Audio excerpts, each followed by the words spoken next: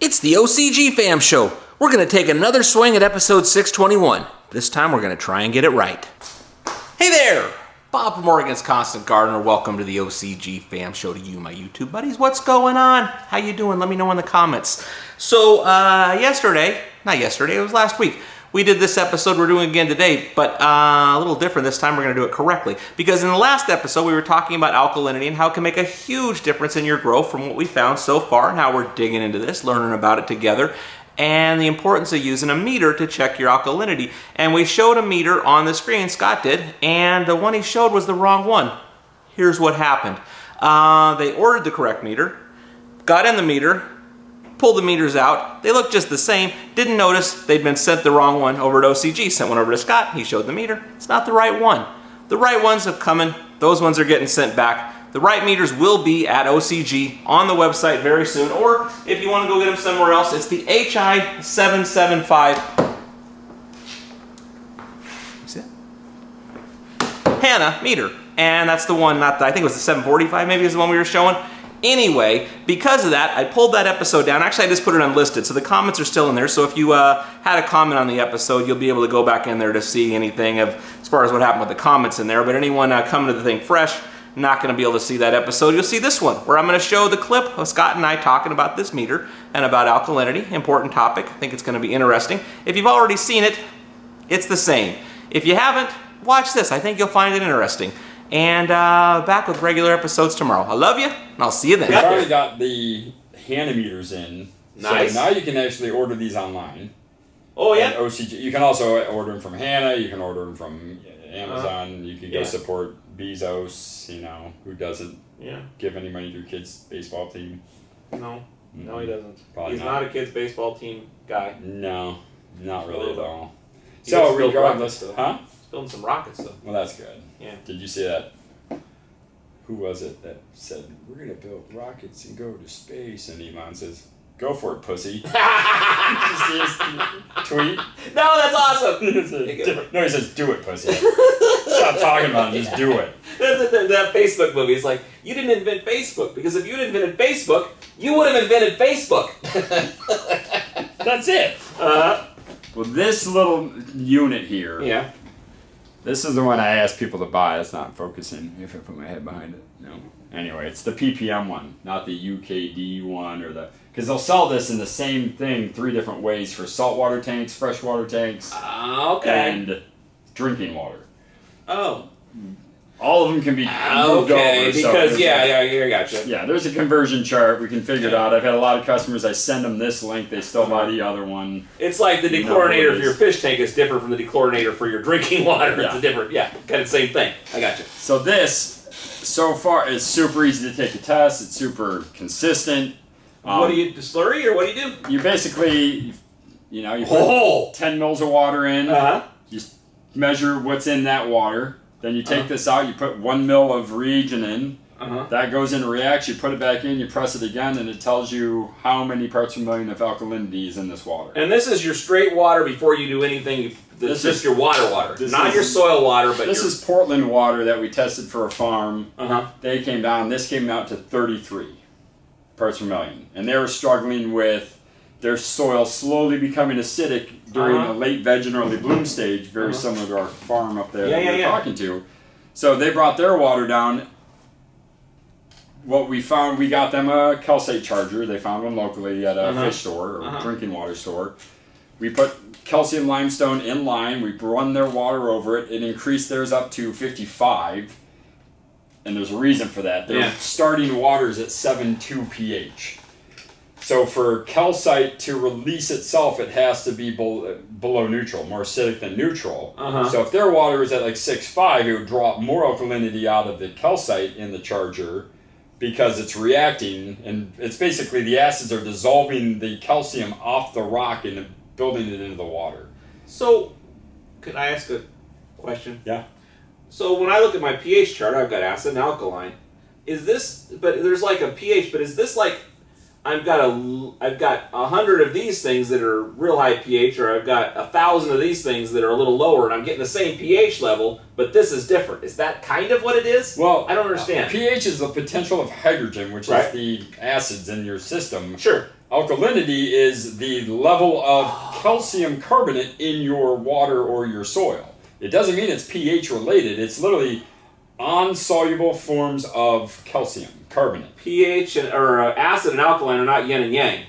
They're two different things. Well, 7 is neutral. Yeah. 7.1 is alkaline, and 6.9 is acid, by definition. Yeah. So if you just run 7 over calcite, it's going to draw up a little just to build your naked water up. Right. But it can only hold so much before the potential of hydrogen says, no, we can't take any more on. Oh. So if you lower the pH of your water to become more acidic, then the alkalinity is like, hey, we can fix that.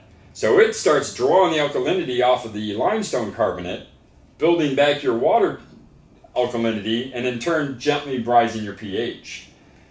What happens with a lot of these folks that are running rainwater, reverse osmosis, distilled, evaporative, any type of water that's not just tap well or naturally occurring, minus rain, which is naturally occurring, but that's evaporative, so there's nothing in it, zero alkalinity. Yeah, it's like distilled water to some extent, except whatever falls through the... Yep, the only difference is evaporated versus forced distilled. Yeah. So as that water passes over potting soils like ours, that builds in a ton of calcium carbonate, tons of oyster shell, tons of limestone, all of these calcium forms are in our potting soil. Well, if you can reduce the alkalinity of our potting soil with water, that means your water has zero alkalinity, and it's drawing the alkalinity out just like if this cartridge is filled with limestone and we take that same water, it draws the alkalinity out of the rock, builds the water, and then it replenishes the soil with alkalinity by releasing it back into the plant's root zone. So what we noticed right out of the gate is going from a 30 to even a 55 for these guys. They're like everything immediately turned around, started greening up, started perking up, started praying again. The rigidity of the plant was there, the vigor of the plant was there, and that was with a 20-point increase. Pig went from 7 to 80, and his yield went from 1 to 3, and it was that quick. So, like when they're talking about the alkaline water that we drink to make us healthier, it's not about the pH exactly. They're off base to some extent, perhaps. Well, just making the pH is just... Yeah, I mean, anybody can Google alkalinity versus pH, and they'll tell you exactly the difference of them. They are not the same thing. Although sometimes they become relative to each other, they are not parallel. So if you go to 9.0 pH, that doesn't mean you have 300 parts per million of alkalinity. You could still have 20. That pH could be caused by a hydroxide. It could be caused by a different element or a different mineral that's causing these issues, which could become more problematic because we're looking for... The whole thing about building soils is you want to create these higher cation exchange capacities in the soil. If you have no alkalinity, that's the energy. I mean, imagine calcium is just being a battery. And if the batteries are all equally placed within the soil and you start to charge that thing, it can take up everything you're giving it because that energy is being focused in the root zone. But if you take the batteries out or the batteries die, because you stripped all the lithium out of them, the soil just becomes dead and nothing can work. The CEC drops to nothing. Everything you're feeding them just starts building up because the plants aren't absorbing it anymore. So all of a sudden the pH drops, the ppm start going up, and then everything goes to hell fast because you can't possibly feed them because the potential or the pH is so darn low. Does that make sense? Kinda. It really, I mean, it's like overwhelming. Like, no, I don't get it, but also it makes sense. You know, you're like, it's like, okay, that makes. Well, I think next week Tuesday you post the pig video with him talking about it and showing what that is, showing those filters. We should have those filters up by next week online to show you what you need. And then really your first goal, I mean, I've got guys now testing all their water. I got guys in Colorado that their well comes out at 220 parts per million and the water they get from the city's 5. So they're blending them. So they're getting to 101 parts per million and they're getting the best of both worlds. And all immediate turnaround in the plant. Now, when he was just using his well at 220, everything was going the other way. His soil pH by mid-bloom was at like 7.6, 7.7, and it was because it was so much extra alkalinity in the water, it was dumping it into the soil, because the soil was less alkaline than the water, so it was stealing it back. So when he's hammering away with pH, I gotta fix, not knowing what's going, it's like, they say when you hear a good song, you think you've heard it before. It's like that. When you explain this to me, it's like, I don't understand exactly, but it makes sense. And it's starting to really, because we've always been pH critical, even today on my live show with Green Grow is just, So you're pH critical, and it's like, that's what we've said forever, but the downfall is it's alkalinity. I mean, pH is critical. We feed at this range because that's where calcium is going to be most available. If your soil's screwed up, you're never going to get doomed. there. You're never. It doesn't matter what you pH. You may think you're there, but you're not. No, because the soil is going to steal everything you added to create the higher pH is with a limestone. So as soon as it hits the soil wants to fix itself, so it steals the alkalinity, and it's trying to balance that in the soil, and it doesn't have enough to rebuild that soil back up. It just comes down to your water source is going to be your key to your success. If you just have crappy, alkalinity free, and you don't want to buy a $150 charger to add calcium back into your water, synthetics don't need any of this. Yeah. They can run on NP and K. Alkalinity isn't a thing. We're force feeding them those salt minerals, and they can handle that just fine. If you're living soil, you're no-till, you're totally organic, you're outdoor and just meals, soil alkalinity and water alkalinity far more important than pH. So this $50 test is you could go to Pigs and say, how much is that worth to you? And he's like, well, I put $250 worth of an investment into 9 rooms and I tripled my yield. So $300 turned around really, really fast. So it just depends on what it's worth to you. But everybody we've turned this on to either reducing their alkalinity or increasing it within, I think the longest now has been 72 hours of, look at the difference. But most people are within the 12 to 14 hours of the next day just going, damn. Whoa. All we did was just put this water through rocks and look at the difference. Yeah. So alkalinity, we're going to keep working this. We're going to get more and more info. This is not going to be something...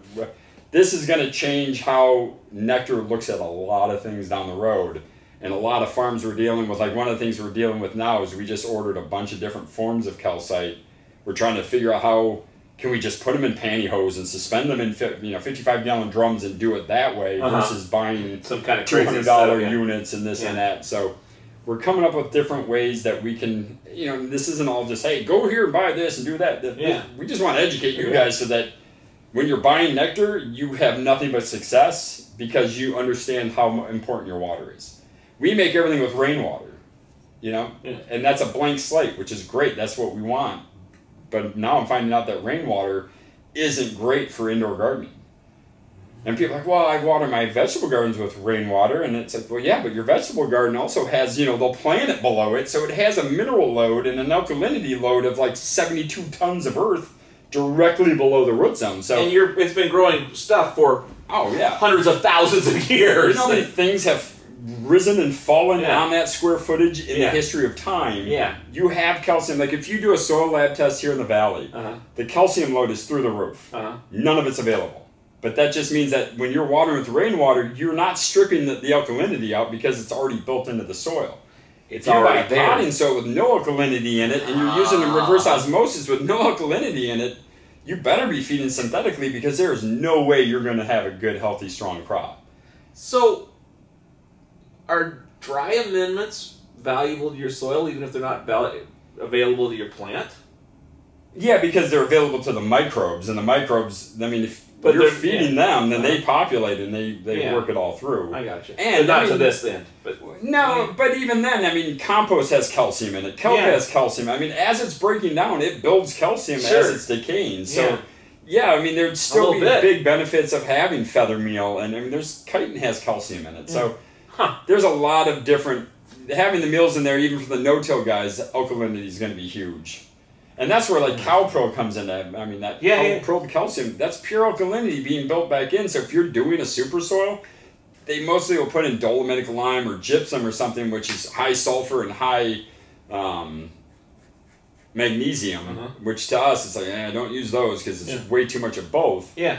But that's what they'll build in for their alkalinity and their pH adjusting are gypsum and dolomite. And we're like, no, just use carbonate. Because calcium carbonate isn't going to give you an excess of sulfur, excess of magnesium. Instead, it's just going to balance your alkalinity, and everything you feed and water into there just becomes more available. Now, the trick is, if you can get this to about 80 to 100 parts per million, be prepared to have to feed. I mean, not want to feed, you have to feed more because now the pathways are wide open. Cooking with gas now. Well, that's where we looked at notes from 3 years ago, 2 years ago, and then just recently with pig. And he's like, see, back here I was tripling Gaia, tripling Medusa, tripling Athenas in the first 3 weeks of flowering. This year, I'm at half strength everything because everything's not taking any of it in. And we're pulling our hair out. Like, what changed? What's the difference? We're testing soils. We're looking at the pH of everything. His water. Water. And everything came back to it. See, right here's when you went from well to rain. And look, from here on, it just goes downhill. And so if you're using rainwater or RO or distilled, we need to talk. We need to get you on one of these, and then we can help fix getting you into... Now, if you're in Michigan... Get one of these for fun because it's fun to see what you have, but you'll probably never need a calcite charger because you're probably at 100 to 120. And then the other thing we're finding is like with him, he had 7 or 8 chargers in a row, hoping that everyone was going to give him a parts per million. Oh, like he was going to double bubble this situation. And, and the first 2 definitely made a big difference because it's about the amount. What happens is, if the water flies across the rocks, it doesn't have enough time there to pull anything off the surface area, so your parts per million will be less. The slower it's on that surface area, the more it's going to release. So what he learned is with 2 chambers, he can dial down his water outtake, slowly draw it across there, and get up to 80 to 90 parts per million just by slowing his flow. Does he just go into a cistern or something? And 300-gallon shuttle, and then he transfers them into many shuttles. Now, I have a customer up in kind of Vancouver, Portland area on the other side of Portland, and their water is 7.3. So at 33 parts per million to start with that water, they can get up to that 55. Now they're going to have to go back and cycle it through again at a slow rate to see if they can add more. Or as I told them, just throw some Gaia or Hades in there. Get your pH at like 6.5. Then run it through the system, and that'll bring out way more alkalinity because you're slowly dissolving the rock. You're giving it the potential to do it. Yeah. Okay. And that's what I sent them this picture, which I'll just quickly... Is that the pH? That's the pH of the acid, and the acid's breaking down the calcium more effectively? And to break down limestone, you need an acid. Yeah. And so if you have this acid going in there, acid, 6,8 is an acid by definition. So if you have a little bit of acidic water going across it, it dissolves more limestone in there to buffer it, and then you get your alkalinity built in. And so on his thing, let me see if I can find his quick farm pick.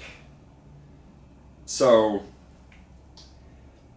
this is, do I have one with just all of them? Thought I did. Anyway, but these are the first 2, and see how little. This is over 5,000 gallons, and he has 5 more in line right here. Floating on top there? What? So see, that's full, that's full, that's full, that's empty, that's empty. Yeah. Emptied. They're all running through, and he goes, basically... These are just like those filter canisters you see like for a pool or something. You'll see 2 little things that are full of... or your RO units will have them for a sediment filter or whatever.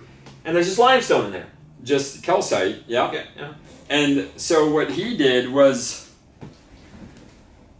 That's what we're talking about right there.